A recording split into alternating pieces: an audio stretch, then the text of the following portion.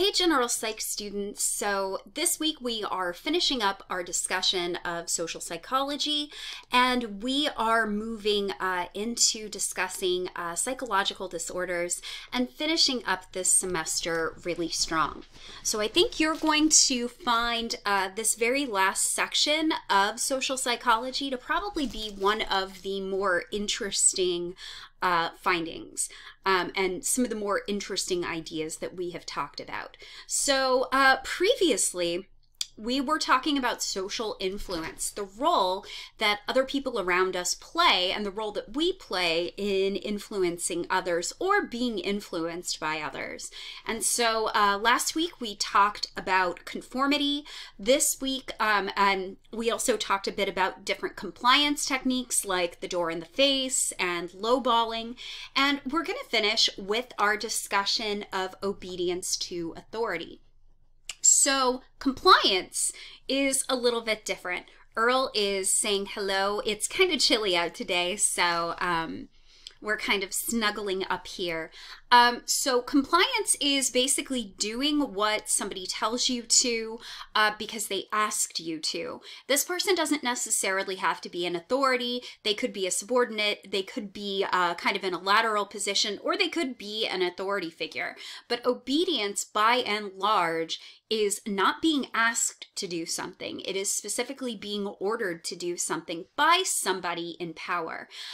So this was largely done through the work of Stanley Milgram, whose image you see here. And so Milgram was kind of interested in terms of how the environment around us shapes the situation that we are in. And part of the reason that he was interested in this work, as were many social psychologists, were due to the fact that World War II had only ended about maybe 15 years immediately prior.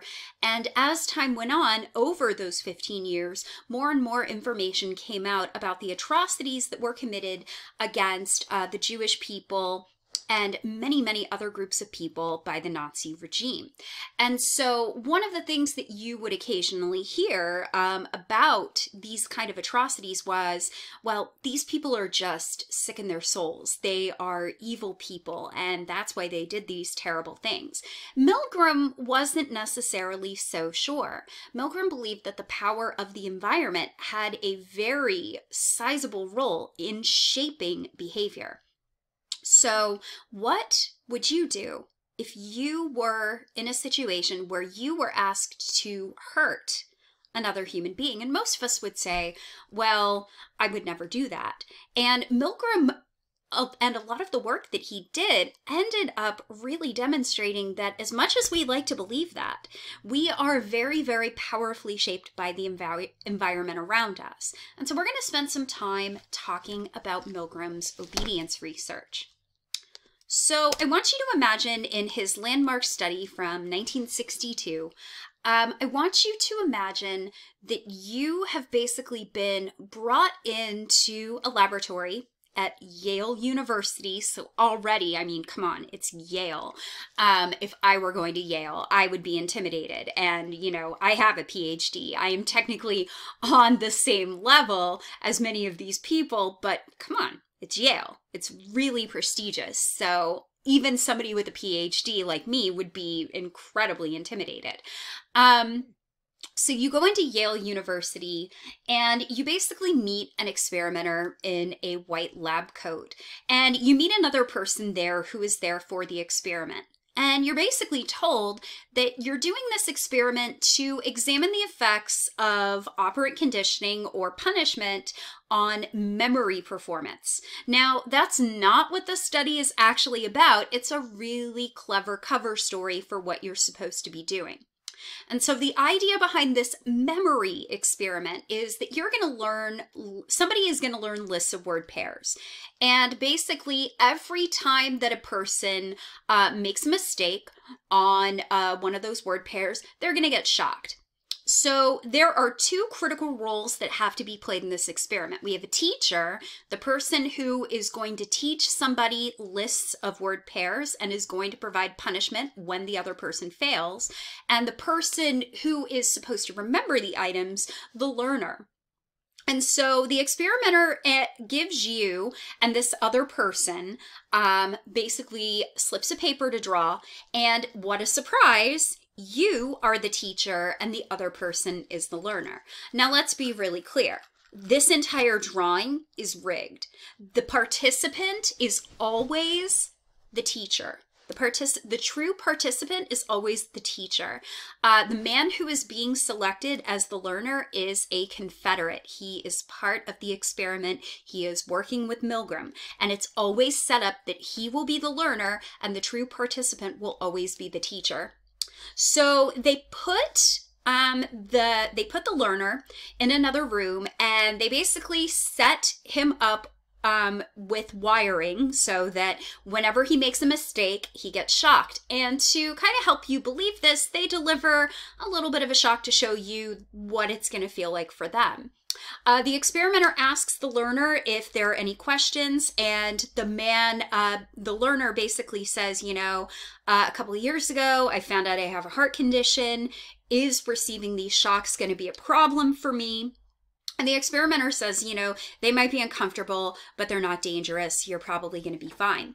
And so you and the experimenter leave the room. Now remember that our learner is basically an actor. They're a part of the experiment. They are working with Milgram. So once you leave, the learner basically sets up a tape recorder. It turns out he's not actually connected to these wires. He sets up a tape recorder in this room that is basically designed to make certain auditory responses when you give him a shock.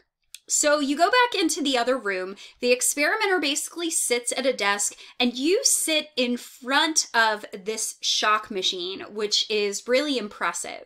And you can kind of see that that there are all these different switches. And so basically how it kind of works is that every time the learner makes a mistake, you start with the 15-volt switch. The next time that the learner makes a mistake, you up the voltage to 30. So you're always increasing by 15 volts every time the learner makes a mistake. And at least initially, the learner's not really making mistakes, but then all of a sudden he does. And so you're going to have to flip that 15-volt switch. So you'll kind of notice here that on our list of shock levels, it goes all the way up to 450. And the shock levels on this shock generator have labels. So we have slight, moderate, strong, very strong, intense, extreme intensity, danger severe, and the ever ominous XXX. So far, everything's going okay. Now, obviously, when you flip that switch, you are going to hear an auditory response from the learner via that tape recorder that you'll hear, ugh, like little grunts. It's going to hurt. But basically, by the time that you get to moderate shock, about 120, the learner basically starts saying that, hey, this is really starting to hurt. I don't want to do this. And additionally, he starts complaining about issues with his heart. He said, I told you that my heart was starting to bother me. It's still bothering me now. Let me out. Let me out. I don't want to do this. And so as these shocks go up, the tape that's basically tied to the shock generator, every time that you increase, you're going to basically hear him scream in pain. By the time that you get to extreme intensity and 330 volts, the man stops screaming. So at this point, you, the learner, or you, the teacher, are going to probably start getting very worried that you might have fatally injured this man. And at different points of the experiment, you're probably feeling really uncomfortable. This man is in pain. You are hurting him. And so what do? You go and turn to the experimenter, and the experimenter keeps telling you, it's essential that you must continue. You absolutely must continue. You have no choice. Please continue. So the experimenter is going to tell you to keep going, and that you don't really have a lot of choice. And so my question for you is, if you found yourself in that situation, how far do you think you would go? I mean, it's a really good question. How far do you think you would go? And Milgram himself was interested in this question, you know, how far do you think people are going to go? And most people, when you ask them, you know, when are you going to stop? Are you going to stop? They say, yeah, I'm going to stop as soon as that learner screams out in pain. And most people believe that if you were continuing all the way to these upper levels, that must have meant you were a sadist, that you were sick in your soul.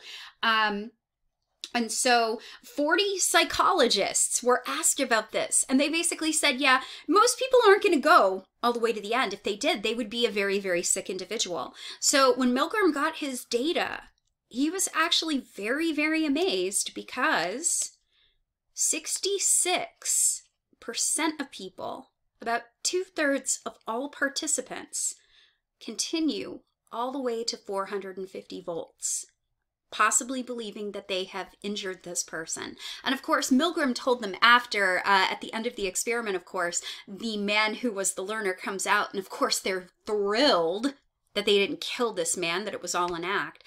And they feel like they learned something about themselves, but I think this is really important. 2/3 of all participants continue to the end, and you'll notice that nobody stops dropping out until about 75 volts.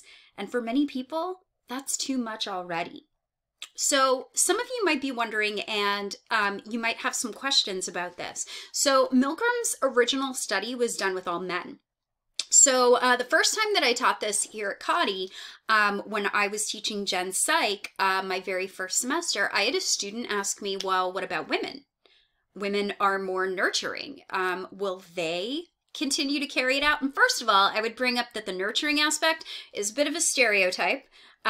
Not all of us are super nurturing, but women are often socialized to be a bit more soft-hearted, a bit more nurturing. And here's my point. Milgram was interested in that too. He actually did a follow-up study with women. And I will tell you, women are absolutely no different from men. Again, we get about the same percentages carrying all the way to the end. So what's going on here? Are these people actually very, very sick in their souls? Are we evil people? Are we, like Loki kind of mentioned in the Avengers, do we crave to submit to people? Do we need to be subjugated?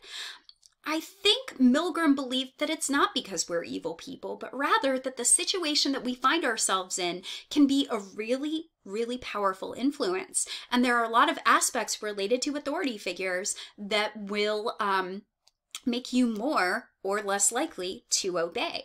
So let's talk about some of those things. So Milgram was kind of floored by this experiment. This was an experiment that nobody would have predicted. And I would also mention, today when you do these studies, people have tried to replicate Milgram's findings. They don't go all the way to 450 because, well, that's unethical, and also the deception levels here are just massive. He really couldn't have gotten these results any other way, but the deception is a big ethical issue. Most studies that try to replicate Milgram maybe only go up to about 135, maybe 150. You still tend to get the same results. So Milgram was kind of floored by his findings. What is going on here? And he very strongly believed that it's the power of the environment that makes people more or less likely to obey. So here's your baseline rate for males. The original Milgram studies, you can see that females tend to exhibit obedience at a similarly high rate. So your book kind of talks about this quite a bit on page 320. There are situations that really kind of set up why people will end up obeying. So let's think about it. So first of all, the person who is giving you the orders is like right there in the room with you. He's at a desk. And not to mention, he's wearing a lab coat. He looks really, really authoritative. Odds are pretty good if the experimenter were not nearby and wore plain clothes or were just a random person and not somebody perceived to be a scientist, you would probably get less obedience. Additionally, the authority figure is basically being supported by a prestigious institution. Yale is intimidating. If you went to a plain old office building, you don't get the same findings. Additionally, notice that in our original setup, and I do kind of want to go back to this for a second, notice that in our original setup, the learner, you don't see him. You are not anywhere near him. And in that case, it kind of depersonalizes him. a bit. One of the things that we do find is that you get a lot less compliance if you have to actually pick up the learner's hand and actually put it on a shock plate. You're going to get less compliance there because you actually have to physically see the learner and touch them to punish them. So we don't get as much obedience there. But by separating them from each other and not being able to see them, it kind of depersonalizes that person. Additionally, there were no other people that were kind of modeling behavior. You're the only one there. We actually find that the situation where you get the smallest amount of obedience, so you get the greatest defiance of authority, is when two other people are with you and they say, I'm not going to do this. So let's kind of go through these different conditions and kind of see how obedience changes as a result. So if we move from Yale to a plain old office building, obedience drops. If the person is not an experimenter wearing a lab coat, but just an ordinary person, we get a massive drop. It's part of the reason why when I run experiments, I've never worn a lab coat.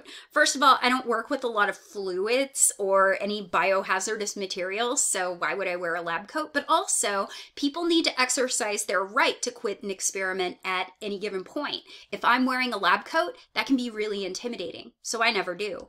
If the experimenter is in a remote location and is giving you directions over the telephone, you actually get less obedience there as well, because if the experimenter can't see you, you can pretty much do whatever you want. You can lie on the phone and be like, oh yeah, oh, I'm shocking him now, he's in pain. Here's the other thing. If the experimenter's not in the room with you, the sole responsibility for this other person rests with you. So one of the things that researchers note when they look at the tapes of the Milgram experiments, and you can find these on YouTube, is that people often will look over at the experimenter when they're figuring out what they should do. They're kind of shifting their own personal responsibility onto that authority figure. You can say the classic line, I was only following orders. I'm not responsible, I was following orders. But if the experimenter is on the phone, I mean, he's not there. He can't see you, and you're ultimately the one that has to make the choice, and you can't fall back on the experimenter as, hey, he's the reason that I did it. I was following orders. He's not there. He can't see you, and you can lie to him. If the victim is in the same room as the participant, we see obedience drop. That depersonalization is starting to fade. If you actually have to touch the victim, it drops even more. But basically the thing that produces the least amount of obedience, people are a lot more likely to rebel against authority when they see other people doing it too. So these are some different things that influence obedience. We also know that when we are with other groups of people, this can also affect behavior. So we can talk a little bit about social facilitation and social loafing. So social facilitation is basically the finding that when you have to do something in the presence of other people, you actually end up doing better on the task than if you were doing it alone. So we often talk about something like a home court advantage or a home field advantage. What we tend to find is that people playing sports tend to do a lot better when they are in an environment where they are surrounded by supportive fans. Likewise, up until the pandemic, I was doing a lot of work in community theater, and I can tell you I have had some absolutely disastrous nights of dress rehearsals, especially during Tech Week, where directors are just about to lose their mind. And then all of a sudden, when you put those people in front of an audience, everything gets so much better. So that's social facilitation. This is actually a very well documented finding. This was originally discovered by Triplett back a while ago, who had kids playing a fishing game. And we actually find that kids playing this fishing game actually did a much better job when they were in the presence of other people rather than doing this on their own. Now, something that kind of goes against this, though, is that when we are in the presence of other people, we do tend to exert less effort than if we were doing something on our own. And this is what's known as social loafing. And for many of you, this is probably why you hate group work. So probably the reason that you hate group work is because inevitably, when you're put in a group, there's always one person who slacks off on doing work and everybody else is doing the work too. Nobody wants to feel like they are being played for a sucker, so everybody as a whole ends up exerting less effort. But even without group work, this is something that we can see. So people were given headphones and they were basically made to believe that a certain number of people were either clapping or cheering. And these people, while they were wearing the headphones, were also told to clap and cheer. And researchers ended up measuring the volume of the noises that they made. And what they ended up finding, as you can kind of see here, people cheer and clap more loudly when they're the only ones. But as the group size increases, they cheer less loudly and they clap less loudly too. So we tend to exert less effort in a group than we do when we're alone. Now, I want you to think about something. If you could be invisible for 24 hours, what would you do? I would play pranks. Good pranks. To borrow from The Office, guten Pranken. But think about the kind of things that you would do. Would you do anything illegal? Would you hurt anybody? Would you steal? What would you do? One of the things that we actually find is that when we feel like we are not invisible per se, most of us do not have Harry Potter style invisibility cloaks, but one of the things that we find is that when we're in the presence of a large group, there becomes a loss of self-awareness and self-restraint. When we're in these big group situations, particularly if arousal and anonymity are really high, we're more apt to do things that we otherwise would not do because we feel like we're not seen. So it's part of the reason why sometimes you will see people loot and riot. And that's partially because, first of all, you're in a large group of people, arousal is really, really high.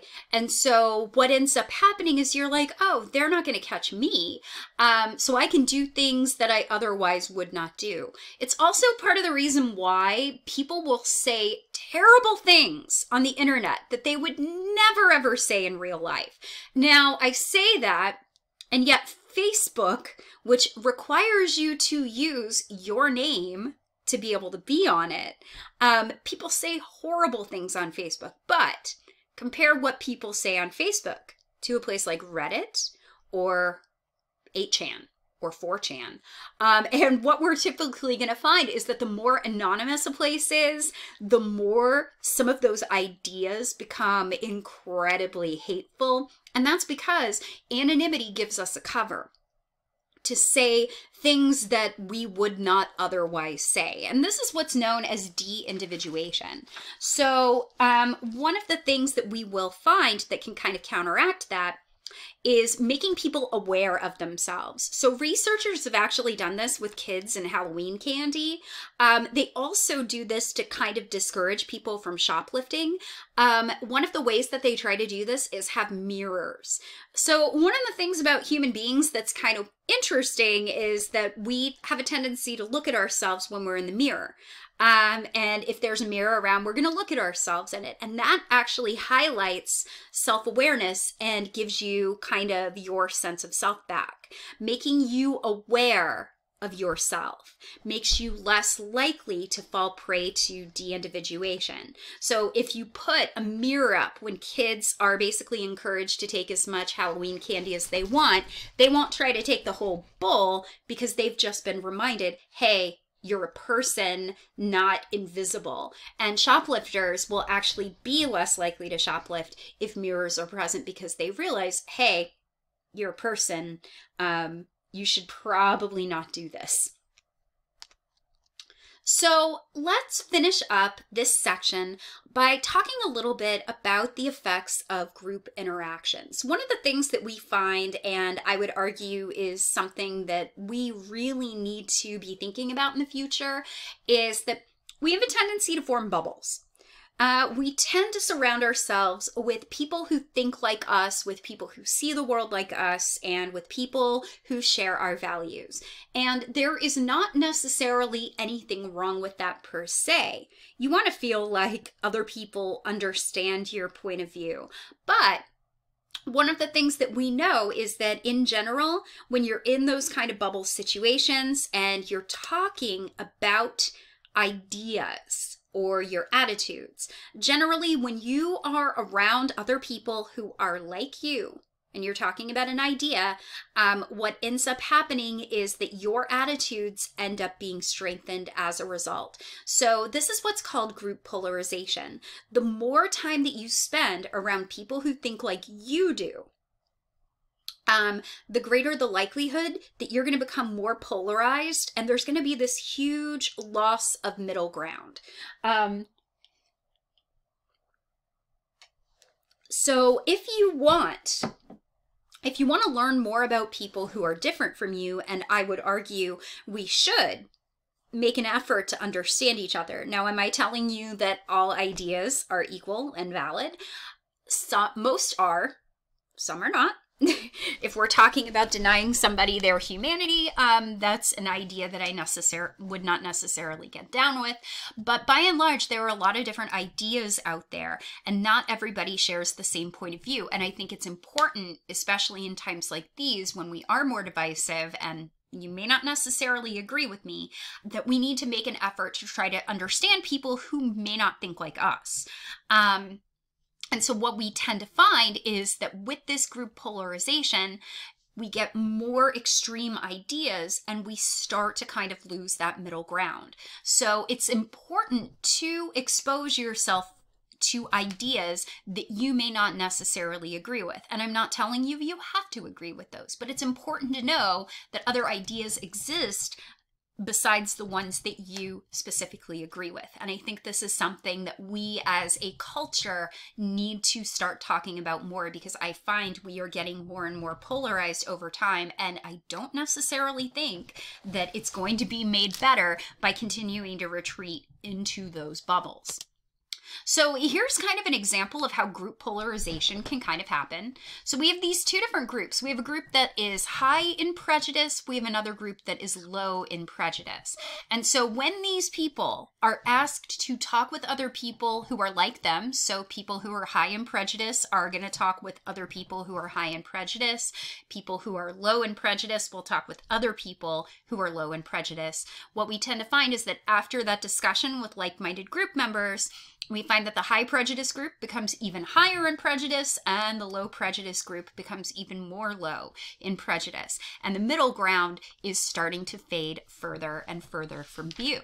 So, and I kind of think this is an interesting paragraph from David Meyer from page 325, if you don't mind me reading it.